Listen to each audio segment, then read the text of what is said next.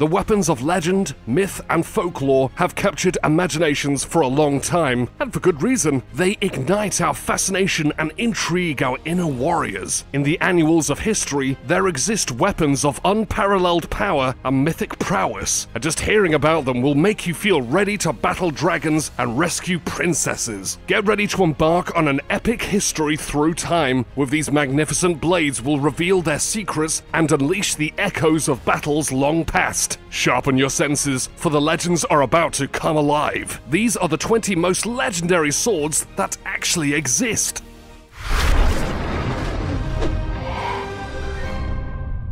Number 20.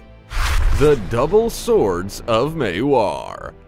Pratap Singh I, also known as Maharana Pratap, was the king of Mewar from the Sisodia dynasty. He is famous to this day for having participated in the Battle of Dewer and the Battle of Haldigati. Now, many people fought in such battles, so what made the king of Mewar so special? Well, he was incredibly tough. Not only did he resist the expansion of the Mughal Empire, but Maharana Pratap was easily one of the strongest warriors in the country. He was over 7 feet tall, weighed about 240 pounds, and carried about 790 pounds of weight. A lot of that weight was the 2 swords that he always had with him. Each weighed about 55 pounds. Known as the Double Swords of Mewar, he had good reasons for carrying 2 at a time. Whenever he came across an unarmed enemy, he would give them one of the swords to ensure an even fight. Carrying 2 swords was also an excellent way to intimidate his enemies. Maharana was a brave warrior, so you might assume his untimely death was related to being killed in battle. Well, he actually survived every war he was in,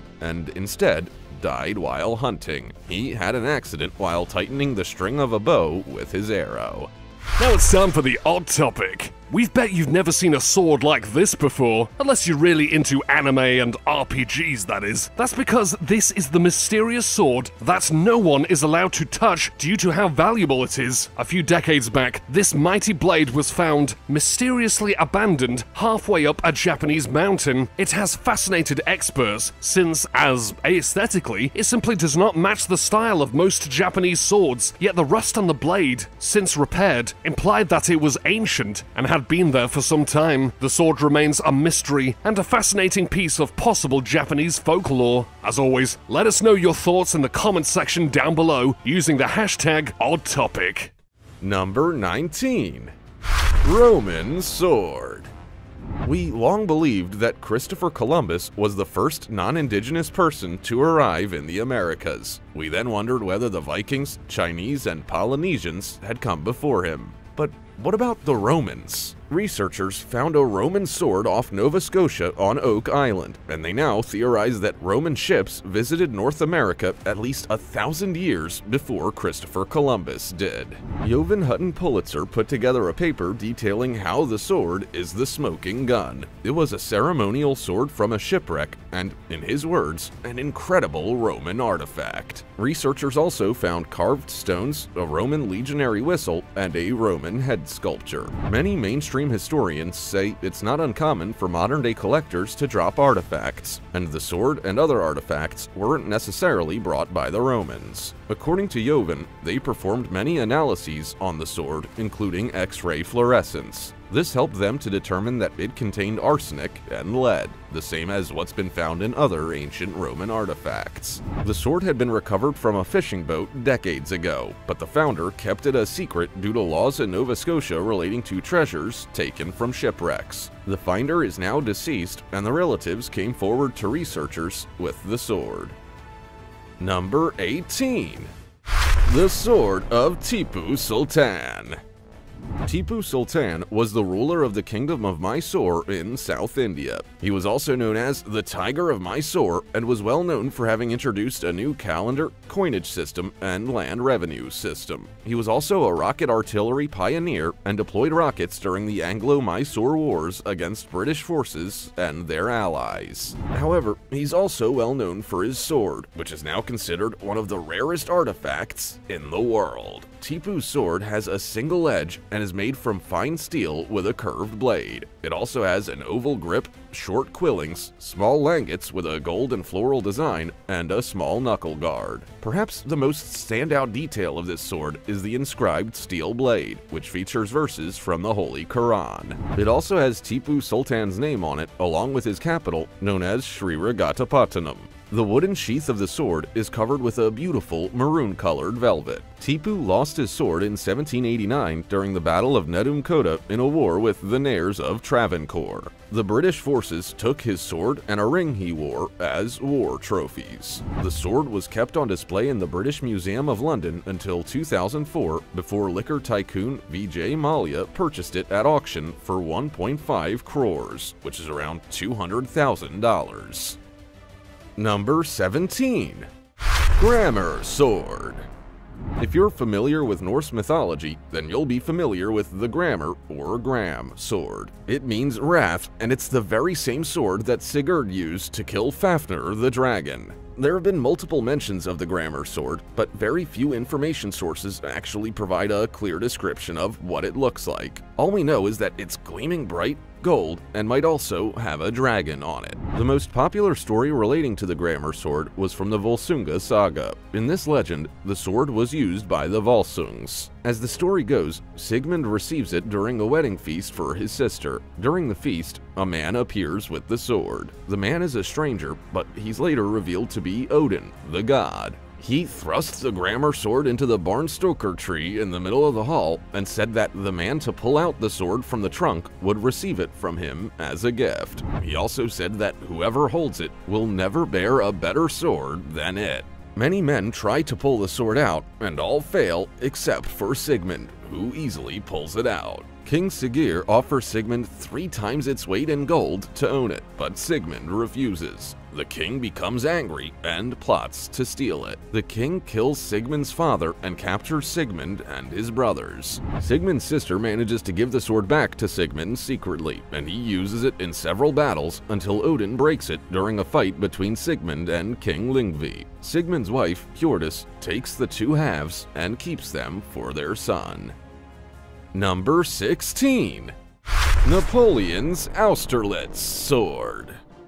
Out of all the swords you'll see photos of, Napoleon's Austerlitz sword is probably one of the most beautiful. Napoleon carried this intricately decorated sword in the 1805 Battle of Austerlitz. In this battle, French forces won against Austrian and Russian troops, who were sent to destroy Napoleon. This victory by Napoleon paved the way toward masking the defeat of the French Navy in the same year at Trafalgar. The very special sword was made for Napoleon in 1803 by goldsmith Martin-Guillaume Bianet in Paris. He already owned many swords, but he called that one in particular his sword, and it's the only one we really associate with him. It has a solid gold handle with a portrait of Napoleon and scrolling foliage, a steel blade with gold foliage and a blue background, and gold leaves painted on it. The blue tint came from heating the blade over burning charcoal to achieve a silvery blue color. Interestingly, the sword was never created for fighting, even if it was sharp enough to cause some pretty horrendous bodily damage. Instead, Napoleon had it made to symbolize his rank and show him off as the Grande Armée's supreme commander.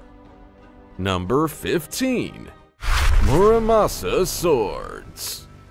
You'd be forgiven for thinking Muramasa swords are just like any regular katana. They sure look like it, but the stories behind the swords set them apart. Muramasa swords are Japanese katanas believed to be demonic and cursed. Some people also think they are the strongest katanas ever made. While many legends relate to Muramasa swords, some stand out more than others. There's the story of Muramasa Sengo's bloodlust, in which the infamous swordsmith Muramasa had an awful rage. He tried to contain it by making the sword, which is how people came to think the sword was cursed or evil. Other stories talk about how Muramasa swords were made in haunted locations, but that might not be accurate, since many came from the free trade port city of Kuwana. There are even stories about their mysterious charm. Some people think the very first Muramasa swords ever made were so beautiful that they played with the wielder's minds and made them power-hungry. At the end of the day, though, they really are just katanas. They have straight-wrapped handles, circular guards, curved blades with wavy patterns, and normal-looking scabbards.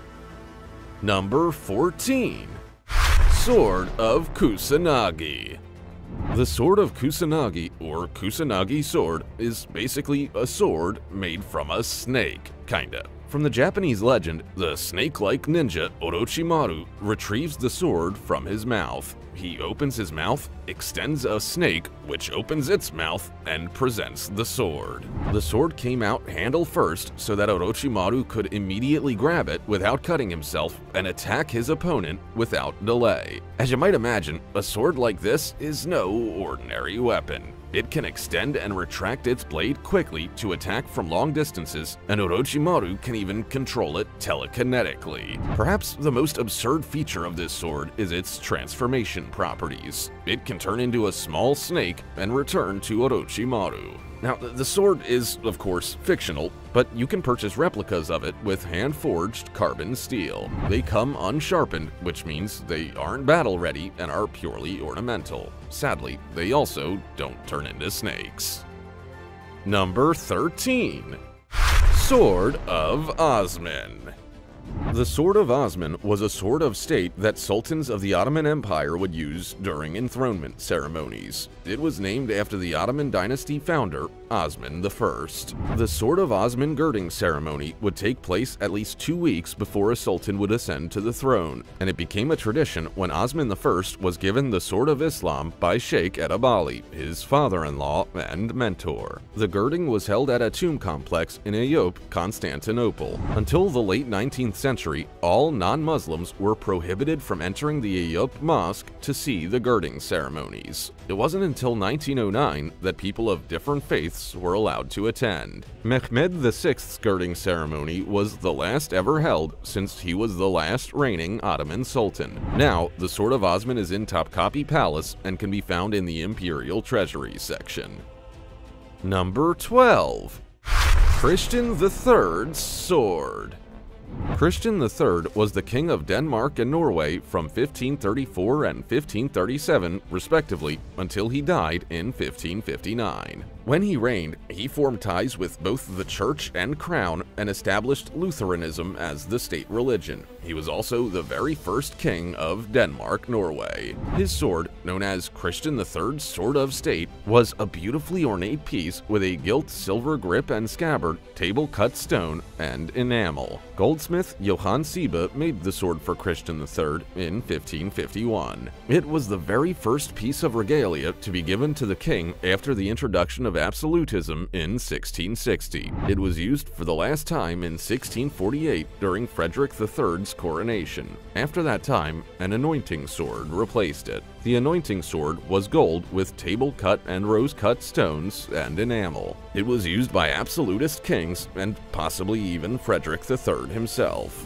It's believed that Christian III's sword and other Danish royal regalia are kept within the treasury at Rosenborg Castle. Christian III's sword is the oldest in the collection. Number 11. Sword in the Stone of San Galgano. If you happen to be holidaying in Tuscany, Italy, take a trip to the Cistercian Abbey. Here, you'll be able to see an extraordinary relic, the Sword of St. Galgano penetrating through bedrock right down to the hilt. The sword in the rock confuses people to this day, but there's a famous story about how it got there. The story follows Galgano Guidotti, the son of a minor noble born in 1148. He was a bit of a troublemaker, to say the least, but one day, the Archangel Michael appeared and showed him the way to salvation.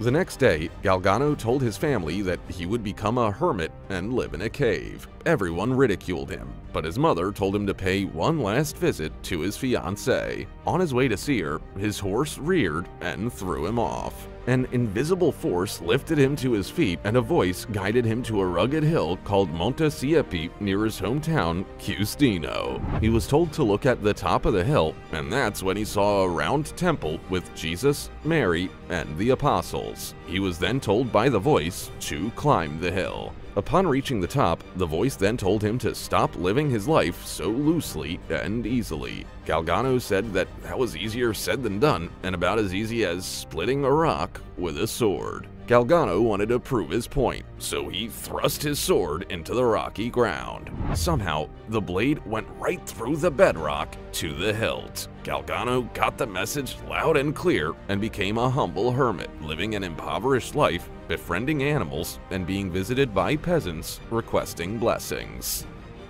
Number 10. Sword of Guxian.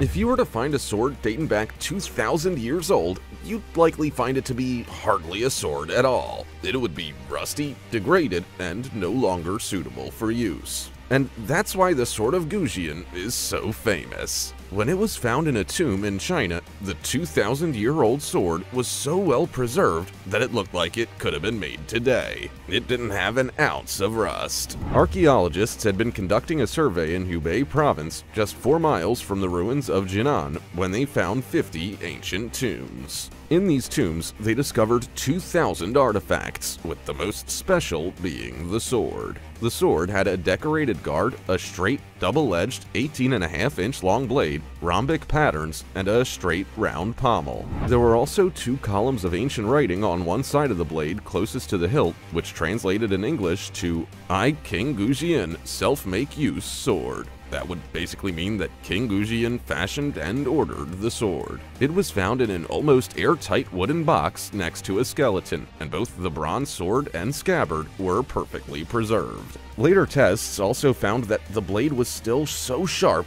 that it could cut a stack of 20 pieces of paper like a knife through hot butter. The sword is now considered state treasure and is kept at the Hubei Provincial Museum. However, it's no longer perfectly preserved. In 1994, it was loaned out for display in Singapore. A workman removed it from the case at the end of the exhibition, knocked it, and caused a small crack. After that, it was never loaned out again. Number 9. Wallace Sword. If you decide to visit the National Wallace Monument in Stirling, Scotland, make a beeline for the Wallace Sword. It is a striking, antique, 2-handed sword believed to have belonged to Scottish knight William Wallace. He led a resistance during the Wars of Scottish Independence, resisting the English occupation of Scotland. He supposedly used the sword during the 1297 Battle of Stirling Bridge and the 1298 Battle of Falkirk. It's quite an impressive sword without even knowing how it was used and the battles that made it famous. It's 5 feet 4 inches long, has a 4 foot 4 inch blade, and weighs a whopping 5.95 pounds. When William was executed in 1305, the governor of Dumbarton Castle, John de Menteith, obtained the sword. However, there are no records to confirm this information. In 1505, 200 years after his execution, records were found to suggest that King James IV of Scotland paid an armorer 26 shillings to bind the sword with cords of silk and provide a new handle, plummet, scabbard, and belt. Some sources say that the original belt, handle, and scabbard were made from Hugh Cressingham's dried skin. Hugh was the English administration's treasurer and was killed at the Battle of Stirling Bridge. To be fair, if I knew a sword was made with bits of someone's skin, I'd be having it remade with non-human materials as well. No more was heard of the sword for at least 300 years before the War Office sent a letter to the Tower of London in 1825 asking for it to be repaired. Number 8. Sword of St. Peter.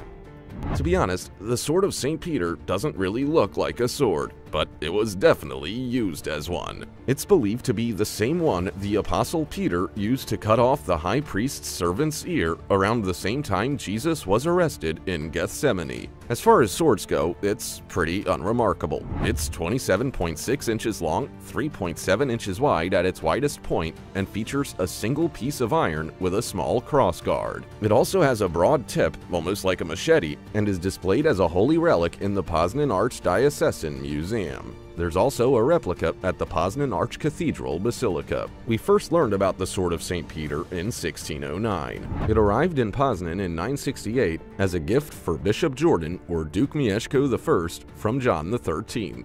Written records suggest St. Peter used the original Roman sword in the Gospels. In 1699, the Poznan Cathedral Archdeacon wrote about the sword and said Bishop Jordan brought it to Poznan and that it was kept in the cathedral treasury. It was only ever taken out a few times to show people. But British folklore differs. Some sources report that St. Joseph of Arimathea brought the sword to Britain. It was then kept in Glastonbury Abbey for several years until St. George received it from the abbot.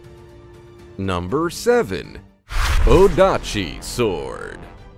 If you're a passionate sword collector, an Odachi sword is definitely one you'd like to have in your collection. They are traditionally made Japanese swords used by feudal Japan's samurai class. In order for an Odachi to be classed as such, they have to have blades measuring at least 35.8 inches long. Making these swords was quite challenging since they had to use traditional heat treatments. The longer any knife or sword blade is, the more difficult and expensive it is to make. Still, they became popular during the Kamakura period from 1185 to 1333. Men who wanted to show off their honor of being a warrior would use Odachi. They also increased in popularity for those who didn't have horses or adequate bow and arrow training. However, as they were so long, warriors would carry them on their backs or make their servants carry them. After all, pulling such a large sword from a scabbard on your waist wasn't exactly practical. When Japan became a peaceful place during the Edo period from 1603 to 1867, Odachi swords weren't really required as weapons. That didn't mean they dropped in popularity altogether, though. They became offerings to the kami of Shinto shrines. Number 6. Zulfikar Sword. The Zulfikar sword would have to be among the most unusual swords in existence. It starts off looking like any double-edged sword, but has two blades at the end, almost like it began transforming into a pair of scissors. The name Zulfikar means cleaver of the spine, which is probably quite an accurate description of what it's capable of. Some people believe the sword came to exist when Allah sent it through the angel Jibrail, or Hazrat Muhammad gave it to Imam Ali. Some records suggest the Prophet Muhammad prayed for help during the Battle of Uhud, and the sword was sent to earth to help him. During the Battle of Uhud, Hazrat Muhammad was attacked on all sides by his enemy. Hazrat Ali defended him and ensured all infidels were sent to hell. That was when Angel Jibrail descended and praised Imam Ali's bravery. The sword was supposedly inherited by Imam Ali's elder son and has been handed down countless times until now being in the possession of the 12th Imam, Imam Mahdi. Today, the Zulfikar sword is one of the most well-known items in Islamic history. It's believed to be about 9.8 feet long and weighs 231 pounds, but the accuracy of this information regarding the original sword is not known. You can buy replicas of the Zulfikar sword online, but these are about 35 inches long and weigh 3.3 pounds. Number 5. The Harriet Dean Sword. The Harriet Dean sword doesn't look like much, but looks can be deceiving. There's a reason it's sold at auction for more than $500,000. It's one of the last remaining swords from the Alexandria arsenal and was originally purchased by Bashford Dean, an American zoologist and medieval and modern armor expert. He bequeathed the sword to his sister, Harriet Dean, in 1928, and it was sold at auction when she died in 1943. No one knew where the sword was for more than 70 years until it was put up for auction again at Christie's auction house in 2015. It sold for around $550,000. Bashford Dean would have acquired the sword during a tour of Europe and Turkey in the early 1900s. He purchased swords and armor from the Military Museum in Istanbul during this time. A similar sword with the same inscriptions, maker's mark, and date was bequeathed to the Metropolitan Museum of Art in New York in 1928. This sword now forms part of the Bashford Dean Memorial Collection. Number 4. Seven-Branched Sword.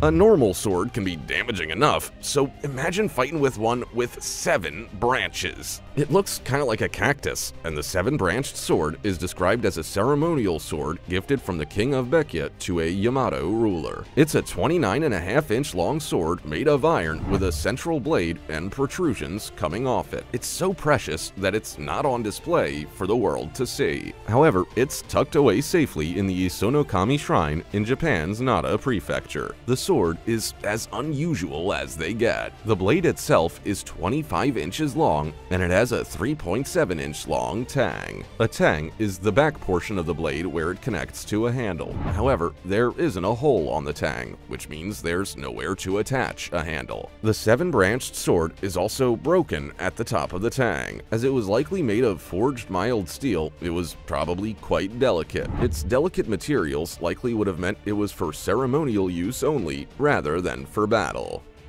Number 3. Tizona Sword.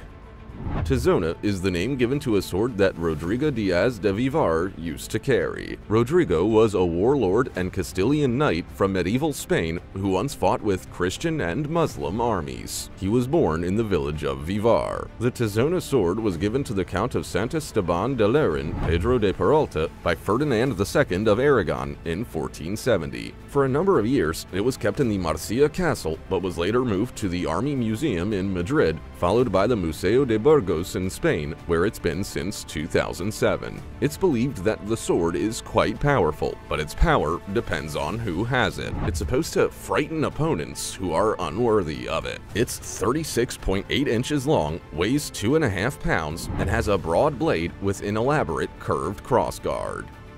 Number 2. Sterbiet's Sword.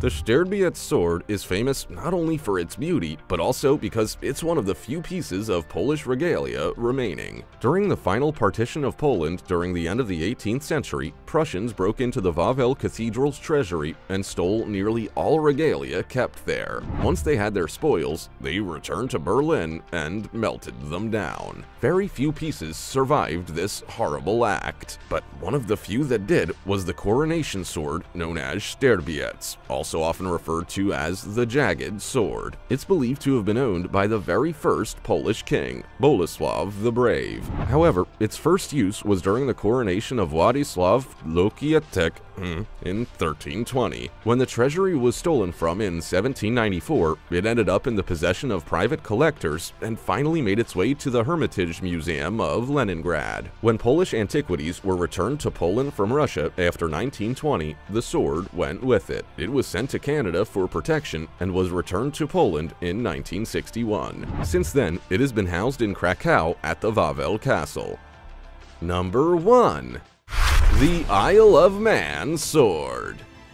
The Manx Sword of State is a beautiful, two-edged, 29-inch steel blade with a hardwood hilt and steel pommel. It's a ceremonial sword representing the Tynwald on the Isle of Man and is used annually during the Tynwald Day ceremony. Over the years, 3 swords were used for this function. One is in a museum, one was lost during the 18th century, and the other is used for ceremonies. These swords of state date back to the middle of the 13th century, but they didn't start gaining popularity until around the 15th century in England. The Isle of Man sword symbolizes Tynwald, the legislature of the Isle of Man, and the oldest continuous parliament in the world. The sword reflects the duty of the sovereign of the Isle of Man, which protects and defends the Manx people throughout the Tynwald.